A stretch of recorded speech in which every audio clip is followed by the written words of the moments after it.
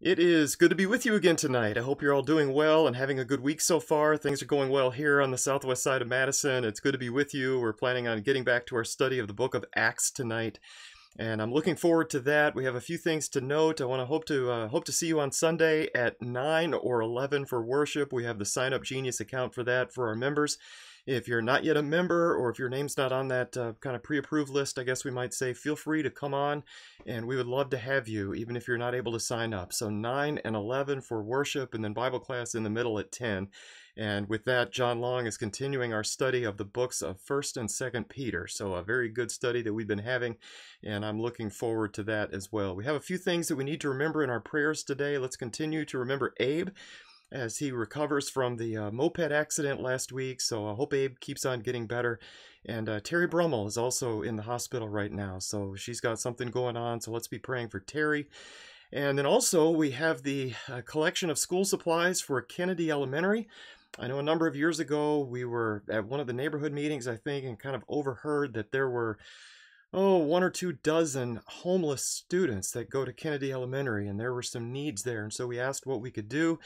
After school snacks from time to time, we collect those, but at the beginning of the school year, we try to focus on the school supplies. And so that list has been on the front of the bulletin for the past 2 weeks, and that deadline is coming up this coming Sunday. So this Sunday, September 5th, will be the last time for us to collect those for at least this semester, this drive, this effort right now. If you have any questions, get in touch with Melissa or Ann, and they'd be glad to help you out there. Tonight we are continuing in our study of the book of Acts, and Acts, of course, is just a history of the early church. It's written by Luke. He's described by Paul later in the Bible. I think in Colossians, he's described as being the beloved physician. And so Luke is a medical doctor. He's writing about the life of Jesus in the book of Luke, and then the history of the early church in the book of Acts. And so we are partway through the book of Acts at this point. We've studied the first 15 chapters in the ABCs of Acts. We've had the Ascension. We've had the beginning of the church in chapter 2, crippled man cured is the way we used to say that, but now we change that over to carried and cured for chapter 3. The man was carried by his friends, left there at the temple gate, and cured by Peter and John. We had the determined disciples who wouldn't stop preaching in Acts 4. We had the empty jail in chapter 5, first deacons with a question mark in chapter 6. In chapter 7, we had the great hero who's Stephen and his sermon on that occasion. In Acts 8, we had the Ethiopian eunuch, or the Ethiopian officer, asking, how can I understand unless someone guides me? And Philip, of course, went ahead and did. In Acts 9, I am Jesus. In Acts 10, we had the journey to Joppa. In Acts 11, we had the reminder that the kingdom now includes Gentiles. In chapter 12, we had Peter liberated again. In chapter 13, we had missionaries sent out. So the first missionary journey begins there at the beginning of chapter 13. In Acts 14, Paul and Barnabas had to convince the crowds that they were not gods, but men. You may remember the crowds tried to offer sacrifices to them, thinking they were Roman gods. And they said, no, we are men just like all of you. And then they continued to preach the gospel. Last week, in the first part of Acts 15, because some had come in and were trying to force the new converts to be circumcised, we had the apostles and the elders coming together in Jerusalem to try to get some clarity from the Holy Spirit that, in fact, the old law is not binding. Well, tonight we pick up with the rest of Acts 15. We move into chapter 16 tonight as well. In the ABCs of Acts, chapter 16 is summarized by the words, Philippian jailer converted. Philippian jailer converted. And we won't get to the Philippian jailer's actual conversion this week. We're saving that for next week. But I just wanted to introduce it here since we're moving into chapter 16 tonight, and if you find a better way of summarizing Acts 16 using the letter P, I would invite you to let me know. I'd be glad to do some updates if we can improve on that. Tonight, though, let's pick up with Acts 15, verses 36 through 41. Acts 15, 36 through 41. After some days, Paul said to Barnabas, let us return and visit the brethren in every city in which we proclaim the word of the Lord, and see how they are. Barnabas wanted to take John, called Mark, along with them also. But Paul kept insisting that they should not take him along, who had deserted them in Pamphylia, and had not gone with them to the work. And there occurred such a sharp disagreement that they separated from one another, and Barnabas took Mark with him and sailed away to Cyprus. But Paul chose Silas and left. being committed by the brethren to the grace of the Lord. And he was traveling through Syria and Cilicia, strengthening the churches. Well, up in verse 36, at some point after the get-together in Jerusalem, Paul gets together with Barnabas. And notice here, Paul initiates what we now know as the second missionary journey. And so Paul chooses his team, and his chosen teammate at this point is Barnabas, the son of encouragement. In verse 36, Paul's proposal is that they go back, that they revisit the churches that they've established on their first journey to see how they're doing, to build them up, to encourage these new Christians. However, the plan starts to fall apart when Barnabas wants to take his cousin John, also called Mark. By the way, there is some uncertainty as to the relationship between Barnabas and John Mark. It goes back to a word that's only used one time in the whole Bible, in Colossians 4, verse 10. In Colossians 4:10, most translations, in fact, almost all translations, refer to John Mark as being a cousin to Barnabas. However, the King James Version uses a different word. That one refers to John Mark as being a sister's son to Barnabas. And you guys might know I get a bit confused by any relationship kind of beyond mom, dad, children, and sisters and brothers. But I'm pretty sure that if John Mark is Barnabas's sister's son, that makes Barnabas an uncle to John Mark. So sometimes we might hear their relationship described as being between an uncle and a nephew. However, almost all translations now translate that word as cousin. Of course, as we learn more and more about language over time, sometimes we have greater clarity, and that seems to be one of those cases here. It might also be hard to nail it down with 100% certainty, but Barnabas and John Mark are most likely cousins.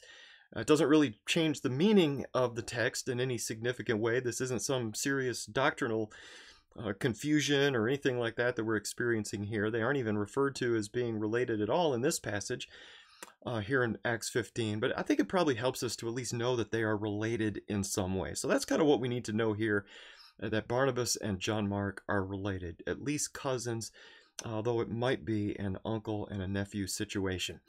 Well, Paul talks to Barnabas about going on this new missionary journey. Barnabas immediately thinks of his relative, again, most likely a cousin, John Mark. And Barnabas wants to take John Mark on this journey. However, Paul is strongly opposed to this idea, isn't he? And his reason is John Mark deserted them on the first journey. And the reference here goes back to Pamphylia. Pamphylia is that region on the southern edge of what we now know as Turkey. When Paul and Barnabas and John Mark went from Cyprus up to Pamphylia on that first trip, it seems as if John Mark perhaps got homesick. He might have been scared. We aren't really told. We don't have the details, but we're told that he does leave at some point right in there and goes back home to Jerusalem. Well, that left Paul and Barnabas to continue on their own with a little bit less support than they were planning on. Well, here we are sometime later. Barnabas hears this call from Paul. Hey, let's go on a trip. Let's go on this missionary journey. Let's go back to these places we went before.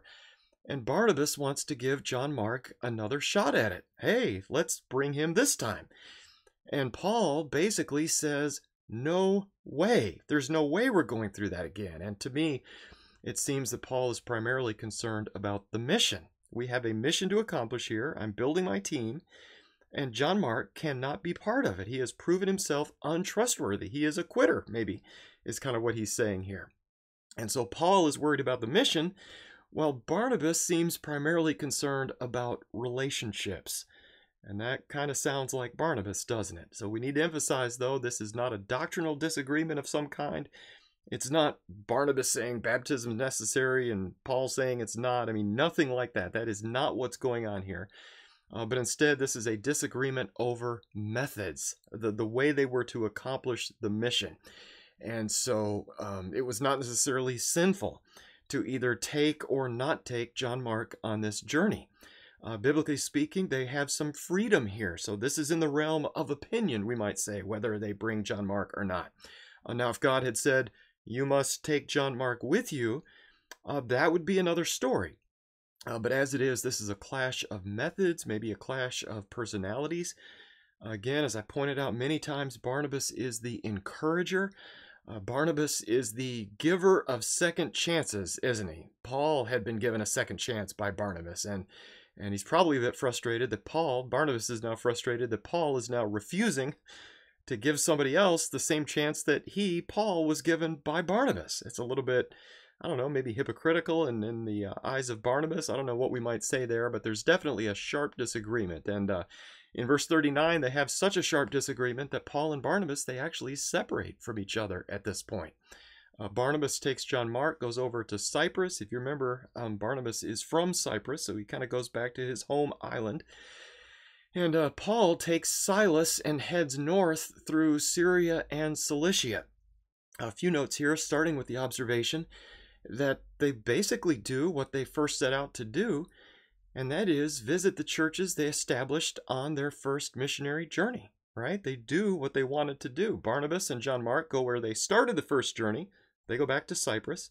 Well, Paul and Silas go north, bypassing Cyprus, and they go directly to those areas where Paul and Barnabas had gone on the first trip. And so instead of one missionary team, they now have two missionary teams, really covering twice as much ground as they could have if they had not done that. And that's interesting to me. This disagreement, while obviously not ideal, it was very painful at the time to see good brothers go at it and have this verbal fight or disagreement with one another.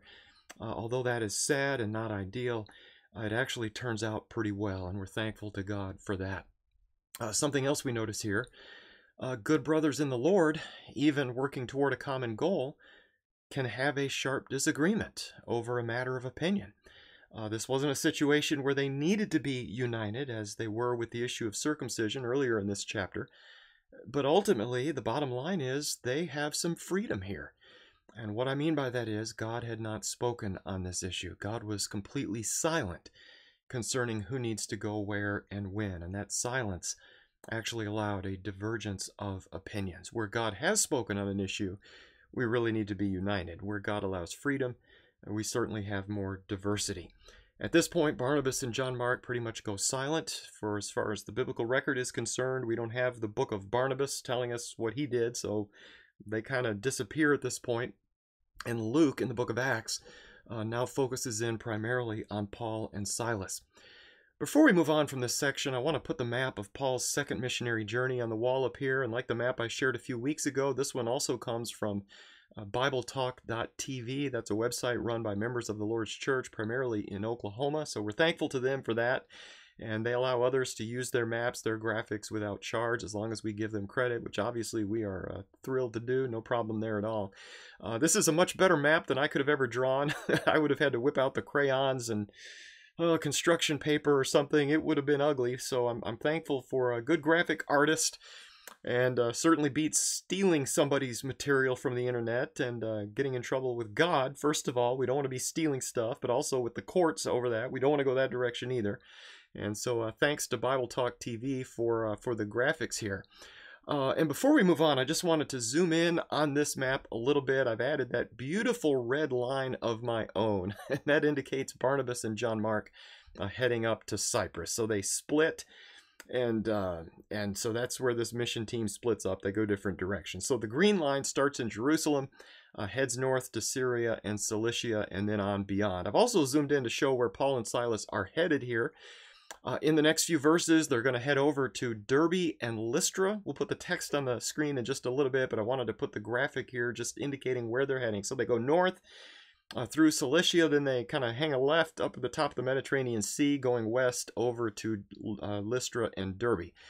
And these are some of the cities Paul visited on his first missionary journey. As I just mentioned verbally a few moments ago, they're covering the same ground, but they've split up. So Barnabas heading over to Cyprus, Paul going north through Cilicia to Iconium and Derbe and Lystra. So they're covering the same ground they covered the first time. So I just wanted to have some concept of kind of where they're going as we get into this next section. So let's continue tonight, skipping over now into chapter 16. So we're going to be in Acts 16, verses 1 through 5. Acts 16, 1 through 5. Paul came also to Derbe and to Lystra, and a disciple was there named Timothy, the son of a Jewish woman who was a believer, but his father was a Greek, and he was well spoken of by the brethren who were in Lystra and Iconium. Paul wanted this man to go with him, and he took him and circumcised him because of the Jews who were in those parts, for they all knew that his father was a Greek. Now, while they were passing through the cities, they were delivering the decrees which had been decided upon by the elders, or by the apostles and elders who were in Jerusalem, for them to observe. So the churches were being strengthened in the faith and were increasing in number daily. As we move into chapter 16, then, Paul and Silas make their way over to Derbe and Lystra. This is where Timothy jumps on board. So we have some words about Timothy here. We talked about this a few weeks ago. As I understand it, Timothy is from Lystra. So this is the same place where Paul was stoned and left for dead. And as we discussed a few weeks ago, there's a chance that Timothy either witnessed this stoning firsthand or he was at least influenced by it. This is a well-known event. This is legendary, isn't it? Paul, the apostle, comes to town. He's stoned. He's left for dead, but he is surrounded by the disciples. He then gets up and he goes directly right back into the city where he was just stoned. So that is a bold move. Obviously had some impact on the local Christians there, especially this young man by the name of Timothy. This is where we learn Timothy comes from a religiously divided family. I know a lot of you are in a similar situation, either coming from a family that's divided religiously. You may be a part of a family right now where one of the spouses is a Christian, one is not, maybe coming from vastly different religious backgrounds. So we find here Timothy's father is a Greek and his mother is a Jewish woman who is a believer. So she's a Christian. And I wish we knew more about how these two got together. We don't know. This is about all we know. In 2 Timothy 1:5, many years later, Paul will write to Timothy, and Paul will say, "For I am mindful of the sincere faith within you, which first dwelt in your grandmother Lois and your mother Eunice, and I am sure that it is in you as well." And so we find over there that Timothy's mother's name is Eunice, and his grandmother's name is Lois. And so his mom and his grandmother were faithful to the Lord, obviously did a good job passing their faith along to young Timothy. When Paul shows up, he sees Timothy. He wants Timothy to accompany him the rest of the way in the journey. And here's another thing about Barnabas and John Mark. If John Mark had been on this trip, there's a real chance that they might not have been so eager to bring young Timothy on board, right? So Barnabas and John Mark doing their own thing might have paved the way for Timothy to jump in. Otherwise, Paul might not have wanted to train a second young man and bring him up to speed. But that's what happens here. So they bring Timothy in. In verse 3, we find that Timothy is circumcised at this point at Paul's insistence, at Paul's direction here. And that's a bit shocking, isn't it? Especially after everything that Paul just went through on the circumcision issue back in chapter 15. And last week, you may remember, if Galatians 2 is a description of what happens in Acts 15, as we discussed that possibility last week, Paul makes it very clear he did not yield to those people for even an hour. And so Paul was very stubborn. They wanted to force circumcision. And just paraphrasing here, Paul says, absolutely not. You have no right to take our freedom away. So Paul was very outspoken on that issue. So why then does Paul seem to require this of Timothy? Well, as Luke explains, he does this because of the Jews who were in those parts, for they all knew that his father was a Greek. In other words, Paul does not have Timothy do this to save him in any way. This is not for Timothy's salvation, but this is clearly a matter of influence. He avoids causing offense of some kind. Later, I think in 1 Corinthians 9 is where Paul refers to becoming all things to all men, so that he may by all means save some. So when he could bend in an area of personal opinion, Paul could bend. But when it was on the truth of the gospel, Paul was unwavering. So this is how far Paul and Timothy would go to reach people with the gospel, even to the point of having Timothy circumcised, even though it was not a spiritual necessity at this point. So they go out of their way not to cause offense, not to distract from that message. Imagine if they hadn't. You know, Paul would show up with this young man, "Oh, your dad's a Greek, you're not circumcised, it's going to be a problem." And then the direction of the conversation would go there. In the rest of this first paragraph, we find one of the goals of this trip was to deliver this message from the apostles and the elders in Jerusalem. That's the message, the letter that we studied last week, and it goes well. The churches are getting stronger, they're growing in number. Remember, at the end of the last journey, on his way home, Paul appointed elders at each of those congregations. And so now he goes back sometime later to teach and to strengthen and to encourage. And the churches continue to do very well. This is good for all the churches. It's good for Paul and Silas, and it's also a huge learning opportunity, a good experience for Timothy. Let's continue tonight with Acts 16, verses 6 through 10. Acts 16, verses 6 through 10. They passed through the Phrygian and Galatian region, having been forbidden by the Holy Spirit to speak the word in Asia.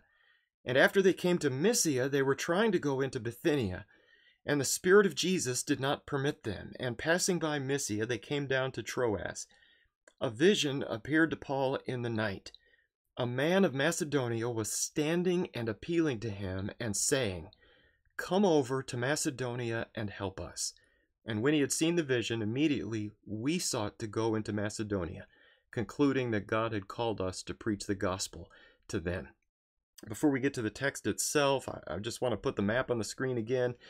And I've added the names of several regions in red. These were not on the original map, so I've added the red words up there. There's Asia on the left. This is not, when I hear Asia, I think China, don't you? When somebody says I'm traveling to Asia, I think kind of around China. But this is not China. This is the Roman province of Asia, as in the 7 churches of Asia in the book of Revelation. So on the map we find Ephesus. Certainly Ephesus was one of those 7 churches. And so we've got the reference to Asia. I've also added Mysia and Bithynia, kind of up there on the northern edge of what we would know today as being Turkey.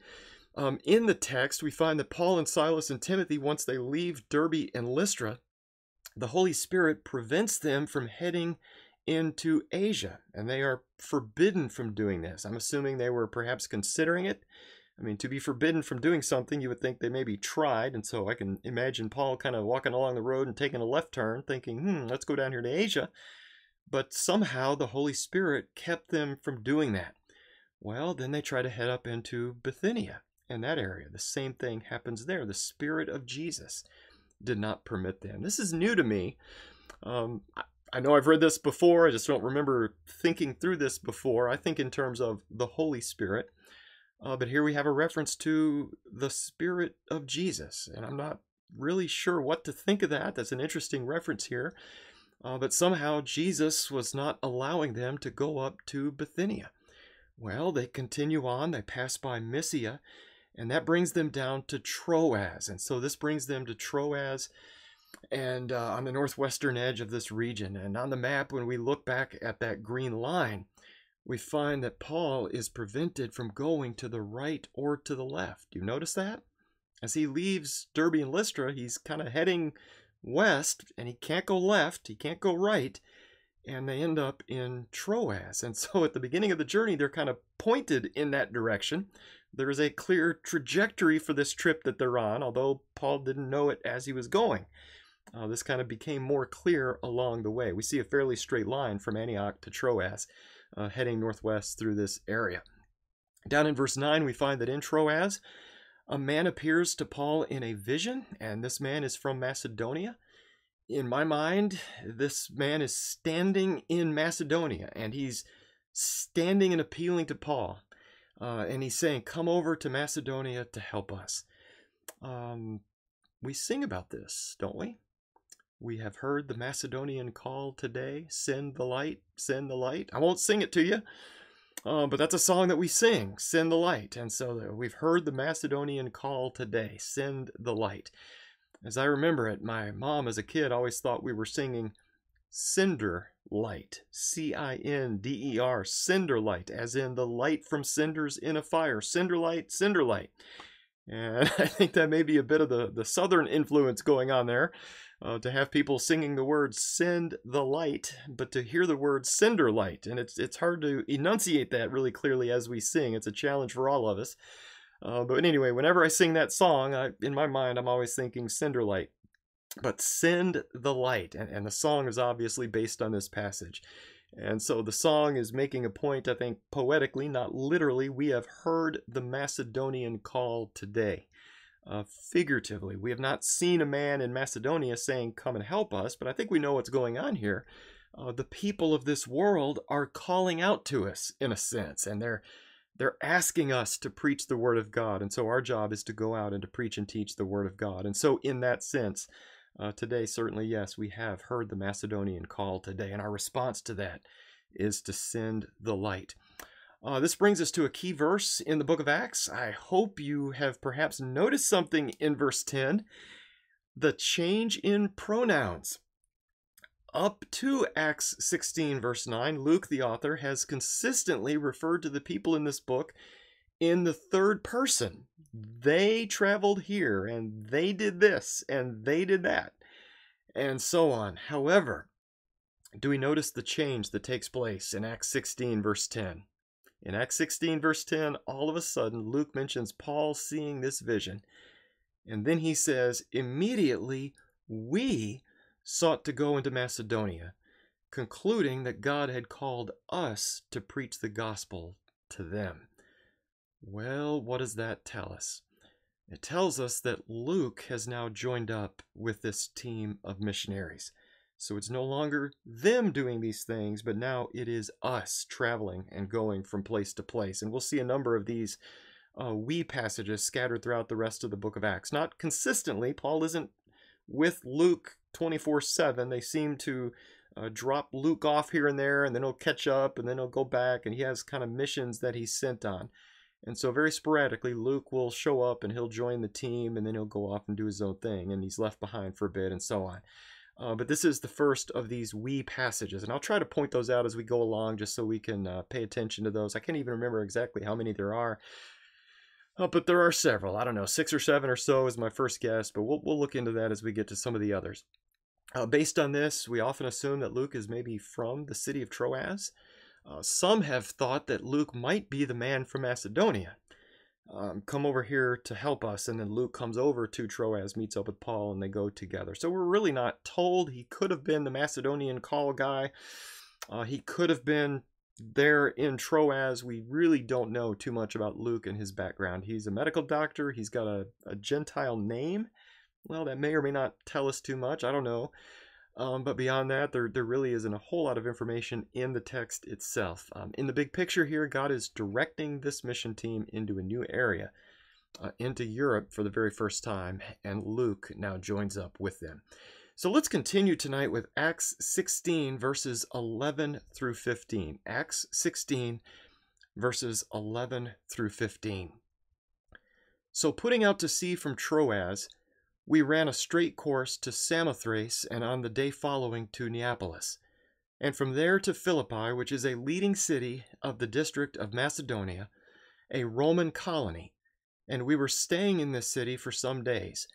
And on the Sabbath day we went outside the gate to a riverside where we were supposing that there would be a place of prayer, and we sat down and began speaking to the women who had assembled. A woman named Lydia from the city of Thyatira, a seller of purple fabrics, a worshiper of God, was listening, and the Lord opened her heart to respond to the things spoken by Paul. And when she and her household had been baptized, she urged us, saying, "If you have judged me to be faithful to the Lord, come into my house and stay." And she prevailed upon us. Up in verse 11, notice how Luke says that we put out to sea from Troas and went straight across to Samothrace, to Neapolis, and then on to Philippi. And so we have this reminder here that Luke, the author of this account, is with the group at this point. So he's writing from his own experience now. This also reminds us that they are making a beeline for Philippi. They don't waste any time. They are on a mission. They go straight there. And I think this takes 2 days. I think the same trip going back takes 5 days on a return voyage. And so that it's interesting. They have the prevailing wind. It takes 2 days. With the wind against them, it takes 5 days. But 2 days on the way over. We have the reminder here that Philippi is a leading city of the district of Macedonia. This tells us something about Paul's methods. Obviously, he's following the lead of the Spirit here. The Spirit is directing him. But he's also making a point of going to leading cities. I don't know if you've noticed this, but Paul did not focus on tiny little villages out in the middle of nowhere, did he? Paul went to capitals. Paul went to important places. As I understand it, the goal was to establish churches in these leading cities and then let those new churches reach out from there.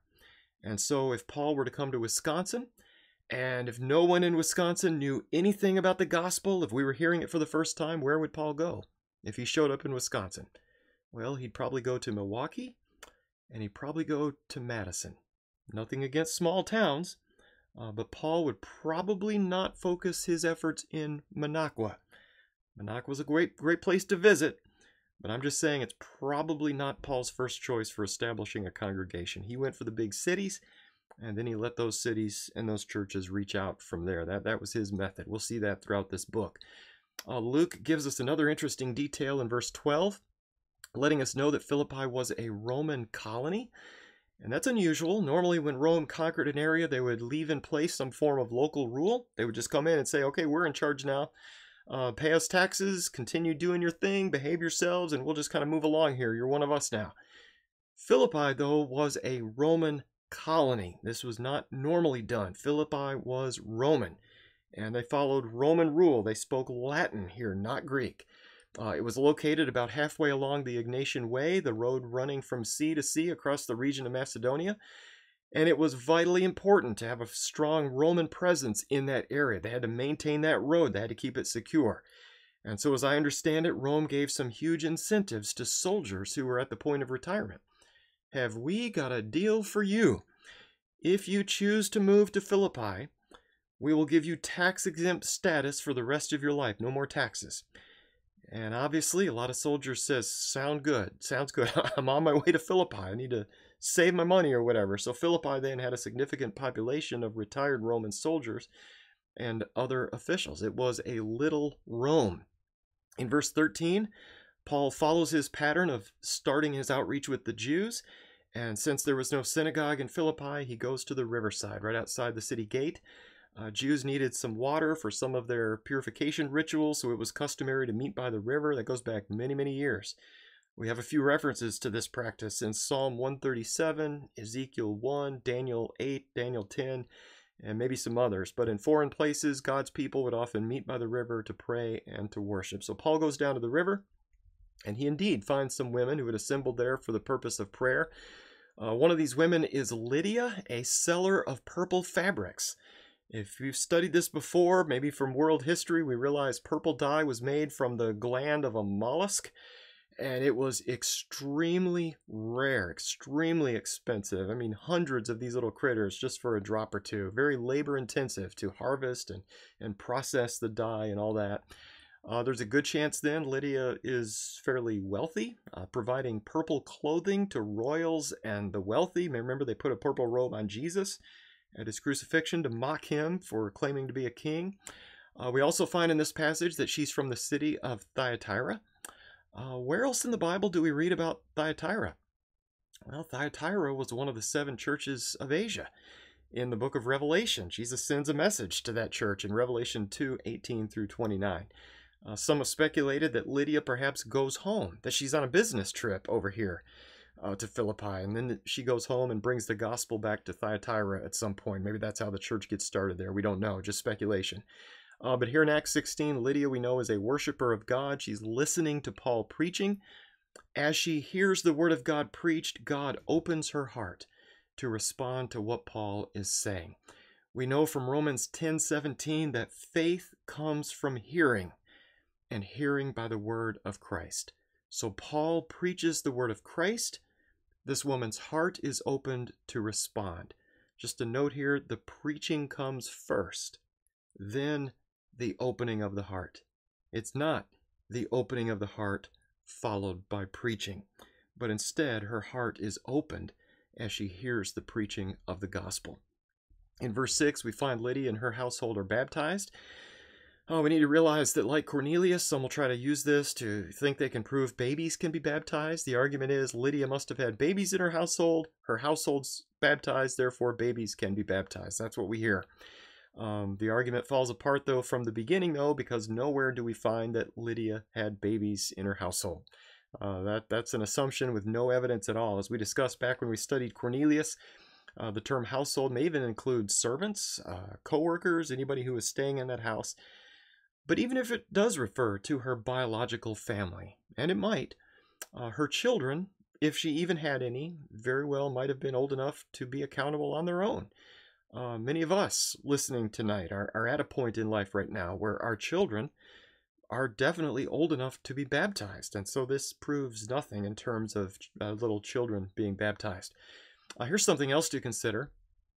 If servants are a part of Lydia's household, as allowed by how this word is used in ancient times, Paul would not have baptized them just because Lydia forced them to be baptized. Does that make sense?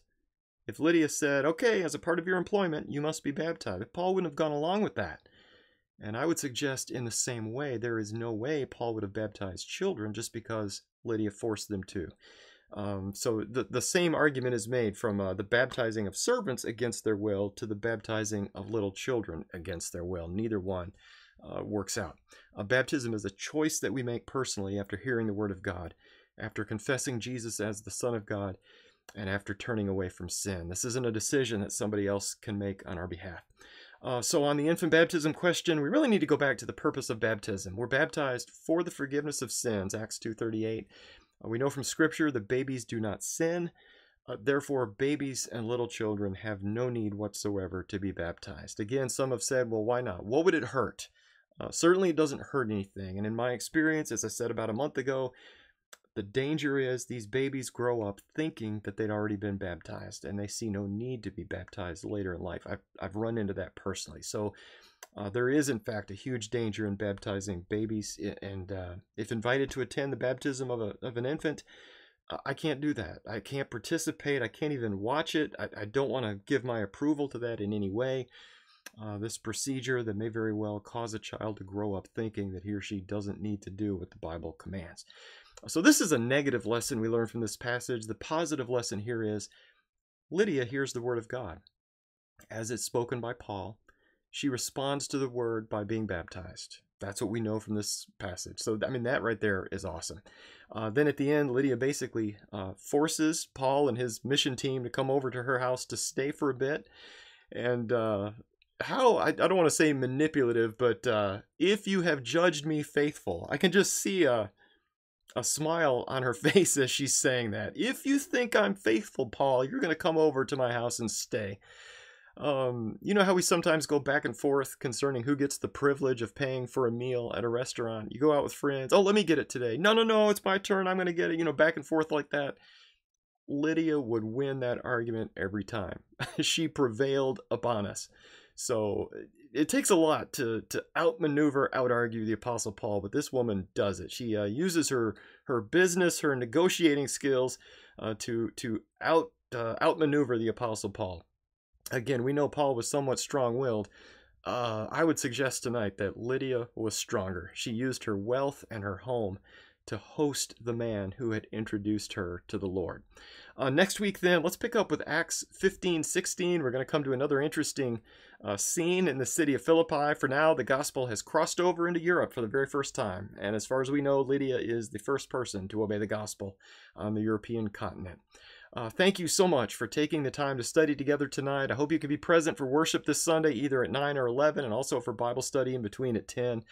This would be a great time to sign up. We're still doing that. It's really helpful to make sure we're kind of even and we're not too lopsided there with those two services. We want to still give people a chance to spread out, especially with the coronavirus the way it is right now. We need to pay attention to that. So if you can sign up right now, that would be very helpful.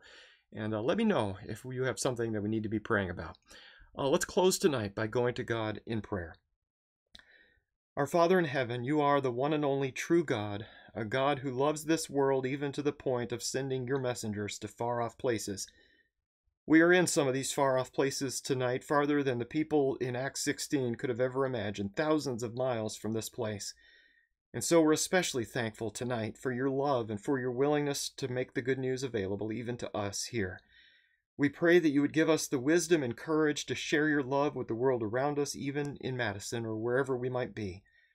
Thank you, Father, for Lydia. Thank you for her example of humble obedience to your word. Tonight we're thankful for her example of hospitality. Thank you for the Lydias that we have in our Christian family here in Madison. Christian women, godly women who excel in science and education and business. Thank you for their continued support of the preaching of the gospel. Thank you, Father, for saving us, and thank you for making us a part of your plan to take your word into all the world. Help us to encourage each other in the faith. In Jesus we pray. Amen.